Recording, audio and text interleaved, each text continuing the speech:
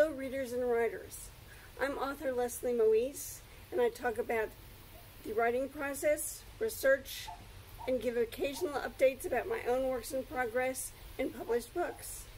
And today is the second stop on the virtual book tour for my novel Under the Pomegranate Tree, which has just been published. And I'm going to answer a couple of questions that readers have submitted to me. First of all, Nancy Bohannon asks, what is Under the Pomegranate Tree about?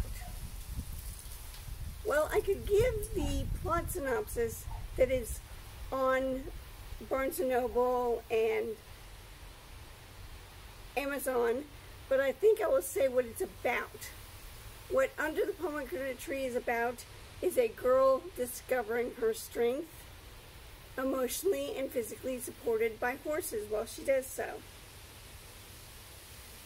Next, Melody Seminik asks, how do you create realistic characters? Well, there are a lot of different ways to do that, but the way I do it is I listen to my characters.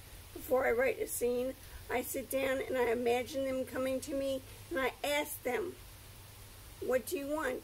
What are you afraid of? What happens next? And they show me, and I write that down. And the second step is when I revise and edit, I cut out everything that rings false. Thank you for spending this time with me.